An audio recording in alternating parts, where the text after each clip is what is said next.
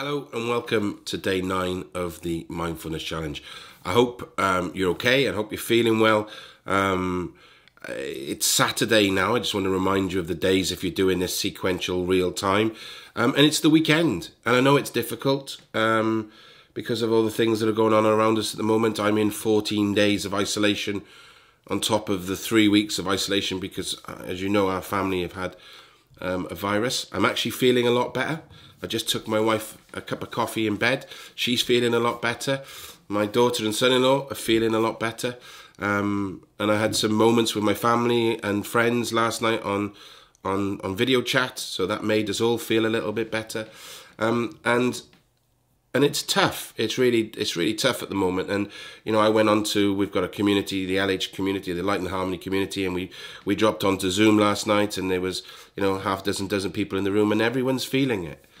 Everyone's really feeling it, but we're together, and I think there's a lot of positives we can take out of this. Today, day 8, we're going to do a loving kindness meditation because that's something will be our cornerstone of our everyday practice. We'll also do that one, which we'll do at the end. But today I want to talk about gratitude, and gratitude and about being grateful. Okay, now for me, you see, gratitude and being grateful, some of the keys to unlocking happiness, okay? And we all know that, you know, not so much now because we're in a unprecedented situation. This is completely abnormal. It's not usual. But in the general running of our day-to-day, when we're on our treadmill, we forget about all of the things that happen around us that we should be grateful for. We forget all of the things, little things that people do for us, the little things that happen, you know, and it's really interesting now that we can sit back and reflect a little bit. We have this time of reflection that we can really start to see the little things that we need to be grateful for. And the question is, before all of this kicked off, really was, do we actually feel our lives? Do we feel our lives? Do we feel alive? And do we feel our lives? Or do we just exist to be born, to go to school, to grow up, to meet somebody, to have a baby, you know, to go to work, to retire, to die? That whole expanse of life. And how many times do we actually just stop and check and be mindful and live in this mindful way? And how do we do that with gratitude? Even, you know, on some of the worst things that happens in our lives, can we sit and reflect? And as an emotion, we said, you know, our thoughts are true, but they're not real, and our emotions, you know, they don't own us, we own them, all of these things. But can we sometimes sit in reflection and be grateful for the things that have happened to us in our lives? Be grateful some of the bad things have happened in our lives, that they've given us life learning lessons, that we are better for it, our values are stronger, we understand our process and values more. And what I'd like you to do at the end of today is actually sit down and reflect on everything that you should be grateful for. Everything. And as your day's going on, if you want to sit after this and reflect, you can. Reflect on what happened yesterday. Reflect what's going to, you know, later on reflect on what's happened today. And find the little things that pop up that make you feel grateful. Not think grateful, feel grateful. You can feel the gratitude for those things that have made your day. And what I'd also suggest is take a picture. So if you've got something going on today and you think, oh yeah, and you sat there and think that was really nice, take a picture of it. Take a picture of things that make you grateful. Keep a diary for the next 7 days about all the images that you have that have made you feel grateful. It gives us things really to think about. We need to think about the things that affect us, but we can take delight in. And nothing is all bad. Nothing is all good and nothing is all bad. But we can take things out of it.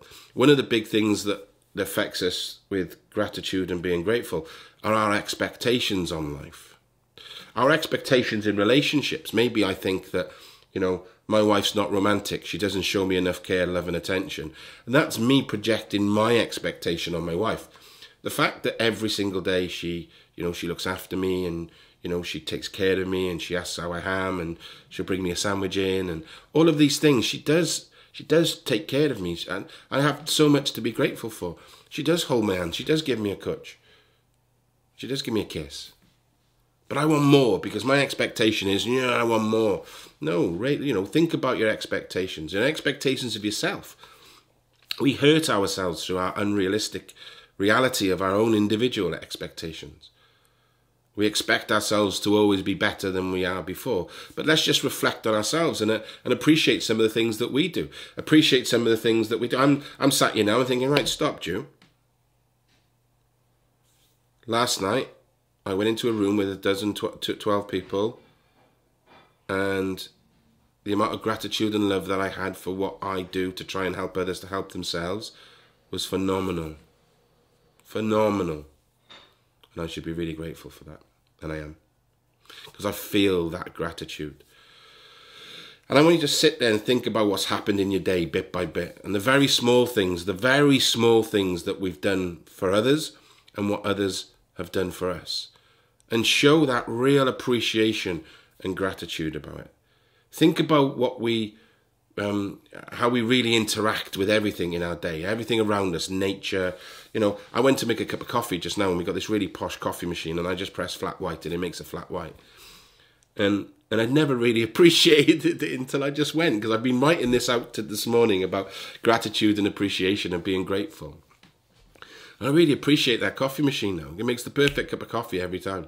It's instant. It's bang, bang, bang. And I really appreciate it. I'm going to take a picture of it, and it'll be one of my things that I'm really grateful for today. But we need to reevaluate our relationship with ourselves and our relationship with others, and drop the expectations and be grateful for everything that we've got. My knee's in a really bad way, and I feel like rubbish. I feel better. But I'm grateful that my heart is still beating and my lungs are still breathing. I'm grateful for the fact I can go upstairs and kiss my daughter. I'm grateful I can give my dog a hug. I can't walk him, but I can give my dog a hug. I can sit here and think, I can't go out, I can't do this, I can't do that, I can't do this, I can't do that. Or I can sit here and think, I can read a book, I can learn this, I can spend some time with my daughter, help her with her work. We've got a big giant jigsaw puzzle on the table. Let's do some of that. I've watched more films in the last 7 days than I have in 40 years of my life, and I'm really enjoying it. I'm really enjoying it. I'm grateful. Although I'm really, I've been scared. I've been really scared. And I realise now that, as we all do, but it's come home, is that, life's fragile.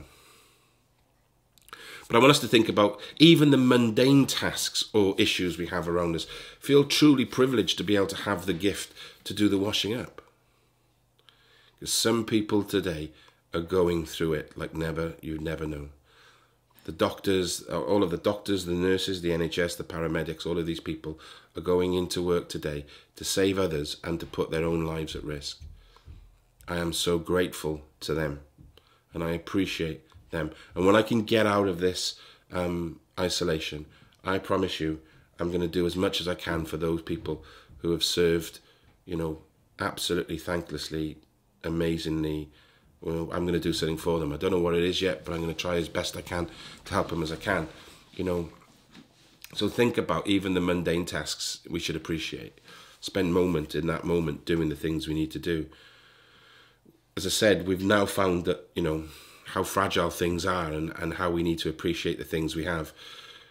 In general, I've said this for years, we only generally appreciate things just before we've had it or just after we've lost it. And the next coming days are going to be difficult. They are going to be difficult. There's no point dressing this up in any other way, but we need to pick ourselves up. We need to keep going. We may feel lonely. We may feel lost. We may feel scared, but we need to keep the understanding that we need to look at what we have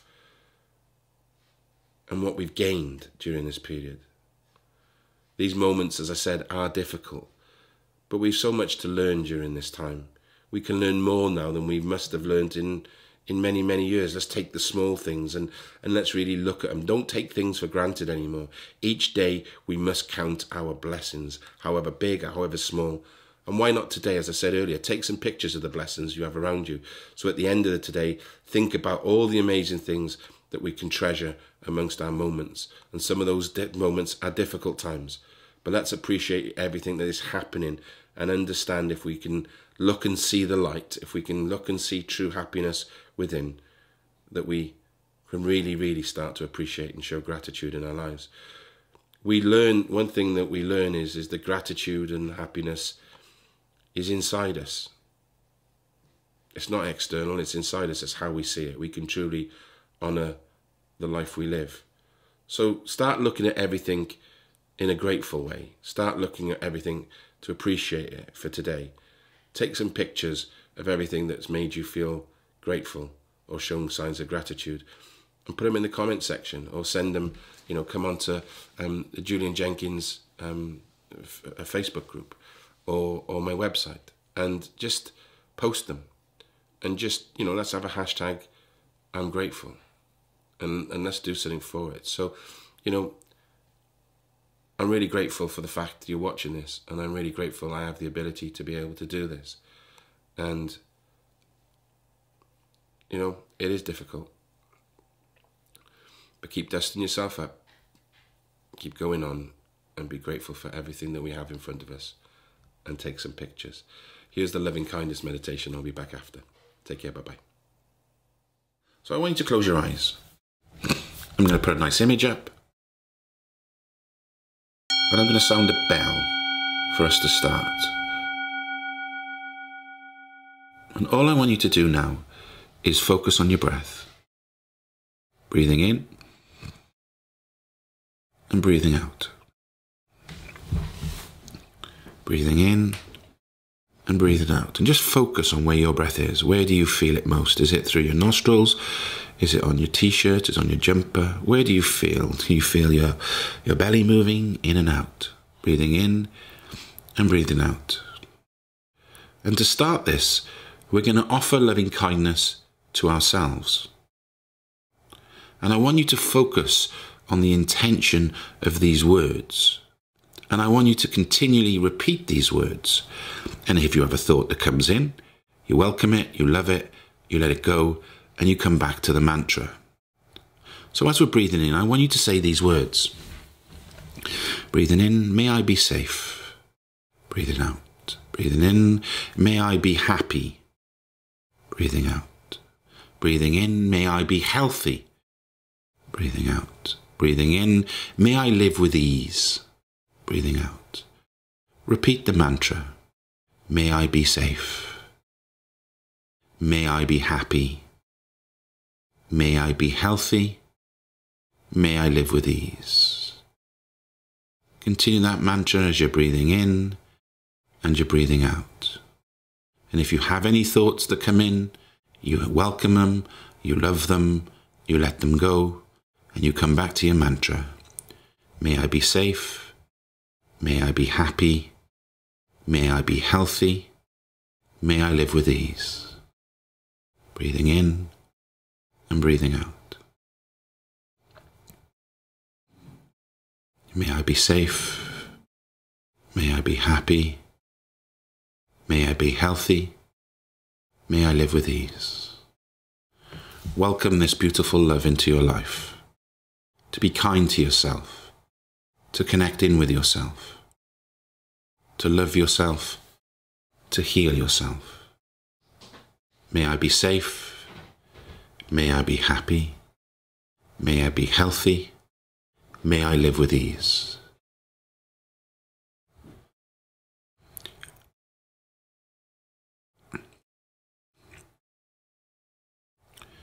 May I be safe. May I be happy. May I be healthy. May I live with ease. Now what I'd like you to do is just, with your eyes closed, choose someone in your life that you love, or someone that inspires you, someone you think about, who you're grateful for. And I want you to picture that person in your mind. And on this occasion, as you're breathing in, you say simply, may you be safe. May you be happy. May you be healthy. May you live with ease.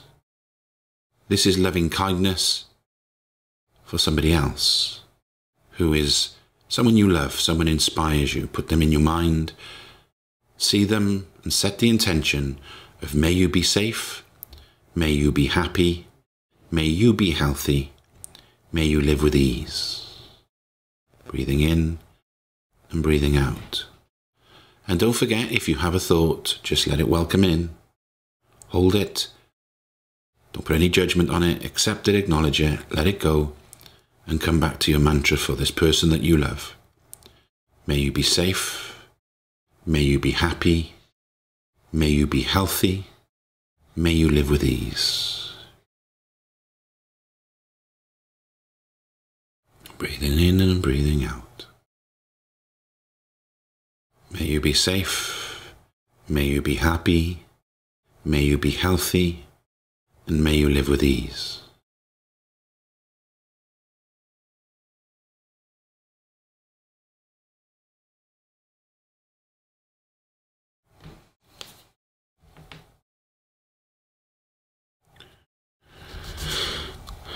Now we're going to focus on someone you know who's having a difficult time at the moment, maybe someone who's ill, and we're going to offer them kindness.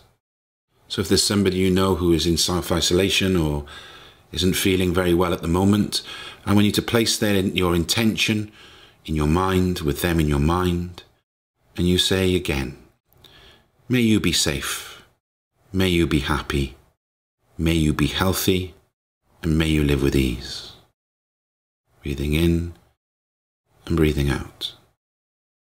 This is somebody who you know who's having a difficult time at the moment, who may be ill. Set the intention of that person, put them in your mind's eye, and as you do, you say to yourself, may you be safe, may you be happy, may you be healthy, and may you live with ease. And if you find your attention or your mind wanders, don't worry. Just love it, let it go, and return back to your phrases, your mantra.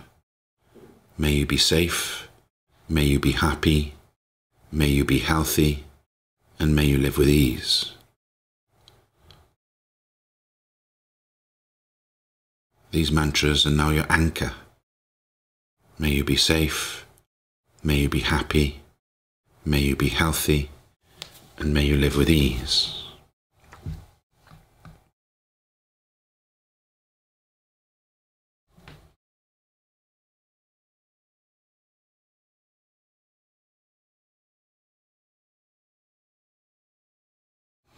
Now what I'd like you to do is choose someone in your life that you might have difficulty with, or have some tension with, or have had an issue with, or something hasn't sat right between the both of you for a little bit of time. This one can be difficult, but we set the attention and we put them in our mind's eye, and we say to them in our mantra, breathing in and breathing out, may you be safe, may you be happy, may you be healthy, and may you live with ease. And again, if a thought comes in, I want you to allow it in, accept it, acknowledge it, put no judgment, love it and let it go. And come back to your anchor, your mantra. For the person who you may have had difficulty with, have had an argument with, there's some tension between you. Set the attention, put them in your mind's eye, and say, may you be safe, may you be happy, may you be healthy, and may you live with ease. And if at any point you find that difficult, then you can just direct it back to yourself. May I be safe, may I be happy, may I be healthy, may I live with ease.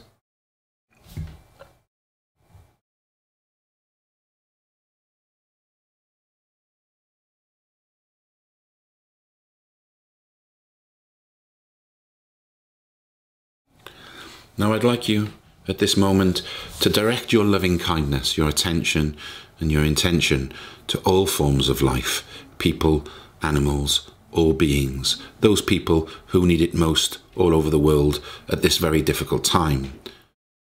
And I want you to say for them, may all beings be safe.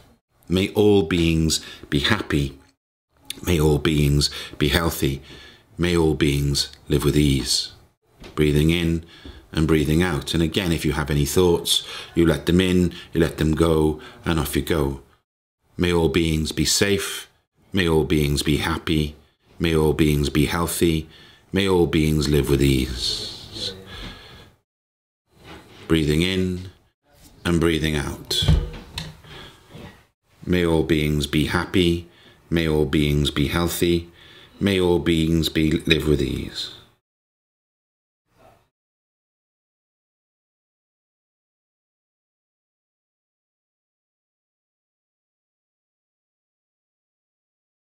May all beings be safe. May all beings be happy. May all beings be healthy. May all beings live with ease.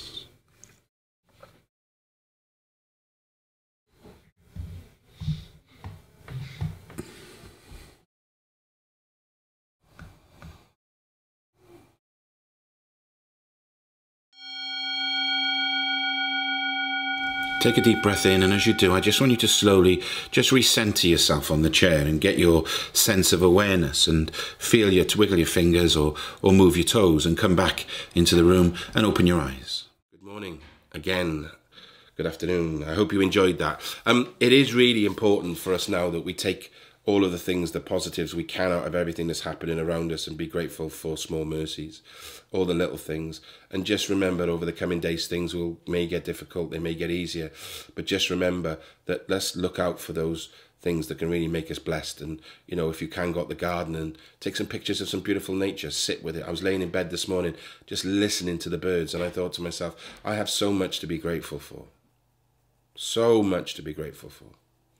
And I'm going to do something on gratitude. I hope you enjoyed it. Don't forget, good morning, Julian. I love you. Good morning, Julian. I love you. So be grateful. Take pictures. Stay safe. Sending healing, love and energy to all of you. Thank you for all of the amazing support that I've received over the last 7 days. And let's just keep going. And, you know, we are going to get through this. I promise you. We will get through it. And this world will be a much more conducive place to people like us than it was before we came in. So again, pray for minimum amount of losses and maximum amount of impact. God bless you. Be love and give love. And I'll see you tomorrow. Take care. Bye-bye.